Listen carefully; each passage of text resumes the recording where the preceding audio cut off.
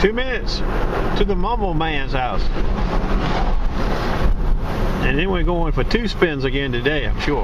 We're going to start out just west of the cave, by that pier down there. And then we're going to come back this way and do a recon. Stand by. Well, I tell you one thing, Mumble's man said he likes the way it looks. I do too. Big cut, big slough, runs all the way down to the pier. I don't know how far it goes beyond the pier. Some fishermen.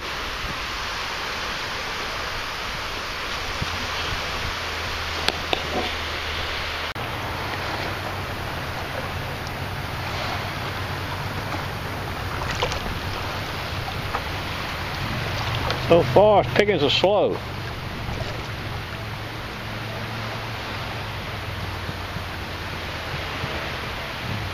Stand by, it sounds like a penny. 1238, I know it's a penny, but let's make sure. I see a lot of rusty irony water coming off of it, you see it? I think it's a blank. Look at that rust. Good gracious. I might have found it though, on that scoop. Rust City.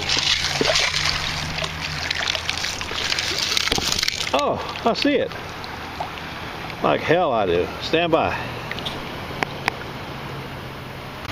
You can see all the big blobs of steel and crap. But what it was a piece of aluminum, burnt aluminum mixed up inside there.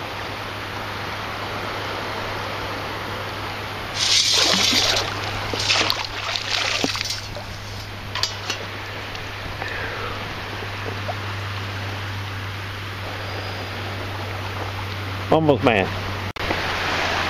Man, some nice dogs right there. I ain't kidding you. That might be the best of it. The direction is wrong, but that's life. Looks like the end off an old pocket knife. I shouldn't say it looks like, it is.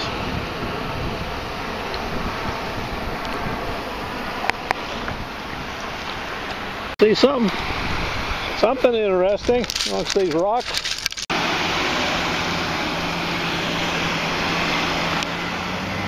See if it's got anything inside of it. Can't find any marks inside of it. Okay. Within a 3-foot radius right here, I've dug 2 brand new quarters and a brand new €2. All within the same 3-foot circle. Someone asked in the video a day or so ago, what about the beach that all the sand was pumped onto this winter? Remember those truckloads and truckloads of sand? Well, this is it.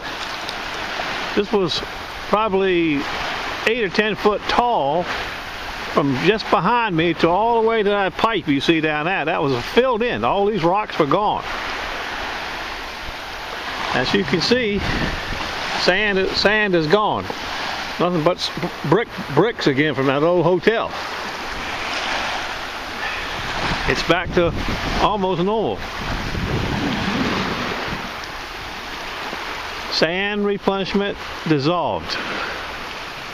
Stand by. Location number 2. Let's see what location number 2 is like. Making out here, Mumbles man. Not much of nothing.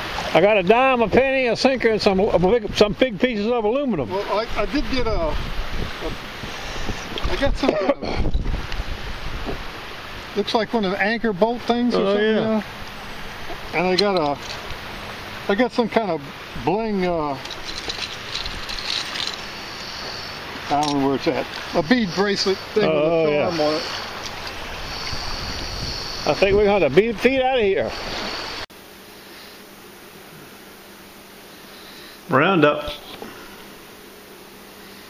I guess the best of it's going to be the Coke bottle, the piece of pocket knife, the euro and the 2 quarters. Now this, I think, is a silver bracelet. I can't find any marks in it any place. It rings up 1242, 1243 on the CTX, which is silver. Well, we're going to call it silver just because of what number it comes up under.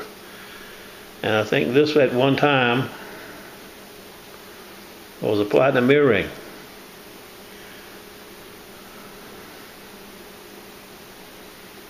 Just because it looks like it should be. Uh-oh. Stand by. That was a leader. She's on her way home. Shade after 7. What time is it anyway, for real? 7:24.